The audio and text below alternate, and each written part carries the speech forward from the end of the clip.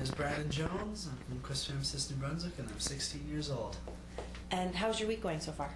It is going quite well, actually. I'm having so much fun. It's just great to be back with the 22. I missed them a lot when I was back at home, but yeah, it's really exciting. It's a brand new thing for me. How are you guys all getting along? How's sort of the dynamic with the whole group? It's like one big family. I mean, we hit it off when we first met each other back May 7th to the 14th. We met each other then, and we hit it off then. And then when we came back, like it was great. Like, we're really good friends and we're really close now. And you're a lot younger than a lot of them, anyway. Not all of them, but do you find that makes a difference, or everyone's just sort of cool? Everyone's pretty cool. I mean, like, age really isn't like a huge matter in this whole thing. I mean, I don't really know many of their ages. Like, I don't even think about that. Mm-hmm. They're just like my friends, and we all hang out and do the exact same thing. So Awesome. Age really doesn't matter. And how is the performing going, the practicing with Bird? Really good, really good. It's such a good experience. I mean, she is so talented and so unbelievable. Like, you really, like, it's really important that she's doing this for us because it's going to really help us out in the future. And I mean, like, just having her expertise and her helping out our vocals is just unbelievable. And she's so easy to talk to. Like, you would never think that someone famous like her would be easy to talk to, but she's so cool. Maybe your fans think the same thing about you. Do you feel like you're famous yet? Not yet, per se. I'm still normal. I'm still a normal Brandon, but there is fans out there, which is really good to see. Really good to see, and I mean, I'm just really looking forward to what I bring to the competition and what they can see. Yep.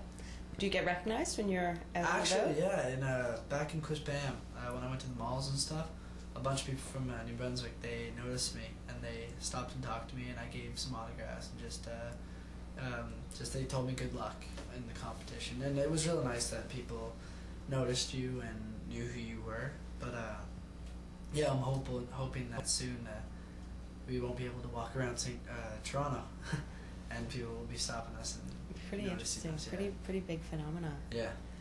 So, do you think, like, how do you feel going on in live television or on live television in front of so many people?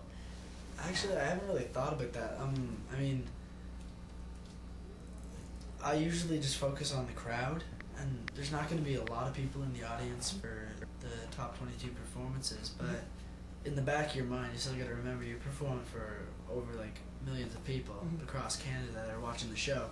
But as of right now, it hasn't really hit me yet that I'm going to be performing in front of that many people, but I know that probably Sunday it's going to really hit me, and just I'll start to become very nervous. Very nervous, because it's a huge mass of people that you're performing for.